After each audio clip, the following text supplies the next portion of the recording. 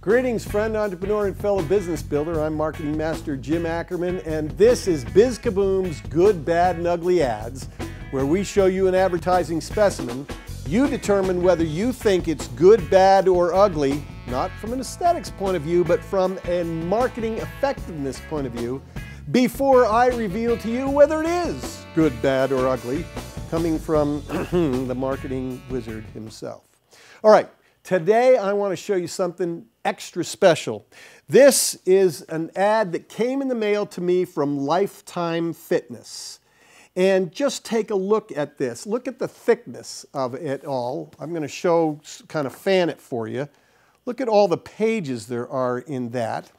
And if you open it up, you're going to see that they are not a lot of copy on those pages. Lots of groovy imagery, of course. And I get something like this from Lifetime about twice a year. Now, take a look at the size of it. This is bigger than a magazine. This is kind of like a European size magazine. And as you can see, it's full color. It's a self-mailer, comes direct mailed to the masses in a given area. I suspect because of the nature of Lifetime Fitness, the facility itself, that they target upper end neighborhoods only, of course. Nevertheless, that is quite a piece. The question for you is it good, bad, or ugly? Take a look at the spreads that we're going to show you over the next few seconds so you can examine it more closely. Stop the video if you want and take as much time to look at it as you want. And then decide whether you think it's good, bad, or ugly, and I'll come back and give you my thoughts.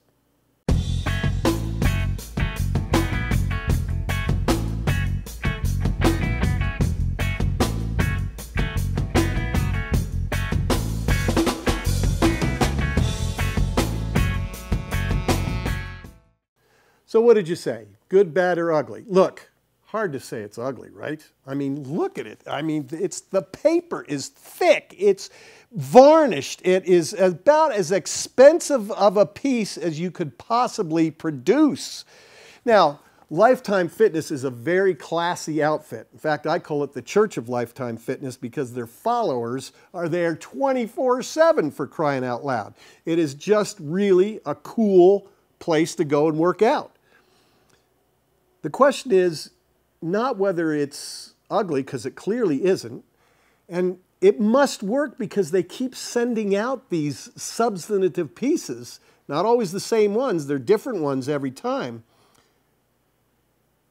But the real question is, could they accomplish as much less expensively?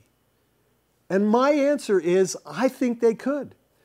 For example, instead of the European size, they could cut it down to a standard 8.5 by 11. Do they really need roughly 24 pages to tell these stories with so little copy on them? Or could they still provide very nice images with enough copy to be convincing and do it less expensively? The challenge is that they haven't tested this against a less expensive option. So, while there's no way I can say it's ugly, I can't go all the way to good either. I hesitate to say it's bad. Let's give this one a good minus. That's the good, bad, and ugly for this week. Love to hear your reaction, the specific comments and thoughts that you had about this particular specimen in advertising. But file away the insights. How the goal is to get a maximum return for the minimum investment. And if you can do that, you'll be well on your way to getting more customers who will pay you more money, more often, acquired the least expensive ways possible in your quest to build your enterprise. That's what we have for you today on Good, Bad, and Ugly Ads from BizKaboom. Please leave your comments, subscribe to the channel, tell your friends all about us, and look for our next contribution to your world of marketing coming up in about a week.